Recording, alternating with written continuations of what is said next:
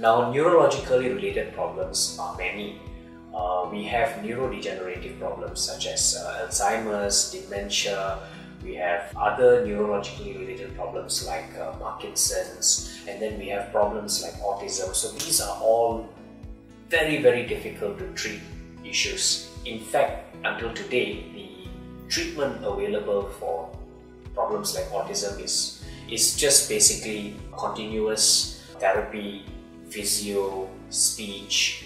These are the only forms of treatment available.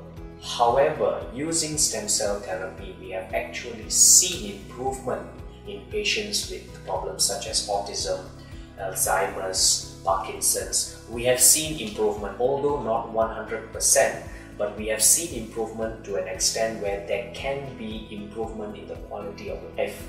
Autism, for instance, we have seen children who were unable to say words, being able to at least utter 1 to 2 words, being able to obey commands, they have better understanding, being able to perform certain activities like swimming, for instance, which previously they were unable to do, but they were able to do after the procedure.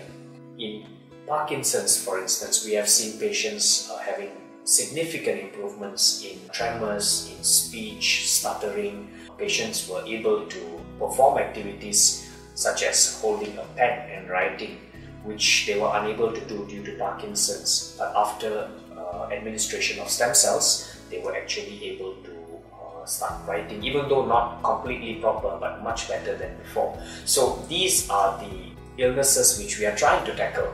We're trying to tackle them, and of course, I will be straight up with you, it still requires some fine-tuning, but we are on the verge of finding a solution for problems such as Alzheimer's, dementia, Parkinson's, autism. So it's only a matter of time, but if you are looking for improvement in the quality, then definitely we have seen cases with much improvement. Neurologically related problems are a little bit more complex to understand. Some of the problems, for instance, Alzheimer's, the cause of Alzheimer's until today is still a little bit of a mystery, although we do realize that there may be some relation with genetics, for instance, or autoimmune problems or environmental factors, but we are still unable to pinpoint the exact cause. What we do understand is that they are all neurologically linked. That means they affect the brain, they affect the nerves, and they affect the motor function, which is the muscular function, the movement. So what we know stem cells can do is it can repair nerves, it can repair damage to the brain, it can repair damage to muscular and the soft tissues.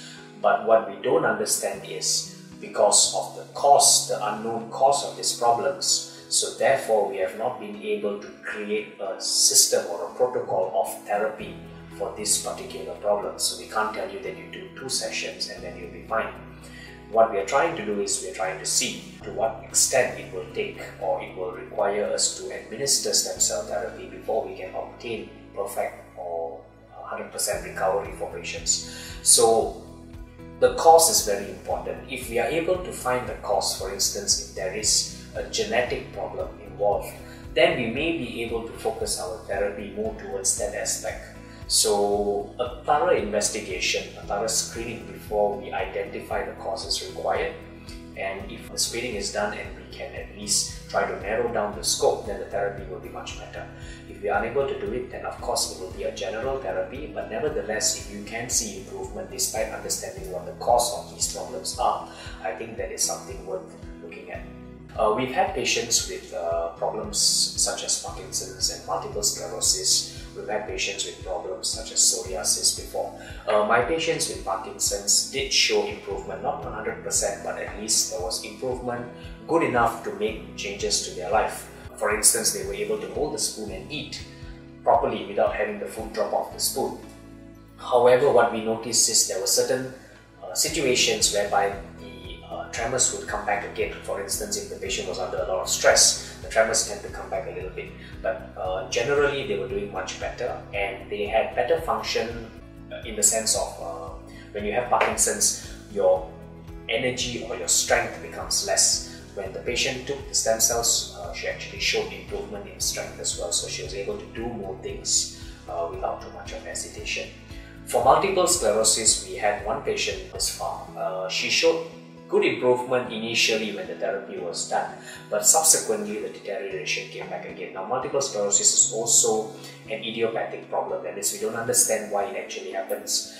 But what we notice is every time we gave her the stem cells, she was okay for a certain period of time, which means that the problem was not completely solved, but what stem cells was doing was probably buying her more time. So it was giving her a period without any problems.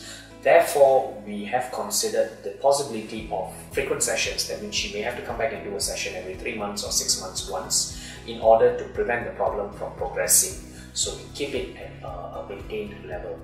Talking about psoriasis, our patient had improvement, but he had a flare-up first. So there was a flare-up because psoriasis is partially autoimmune as well. There was a flare-up, and after the flare-up, the patient showed improvement. But these problems usually we do it with combination therapy.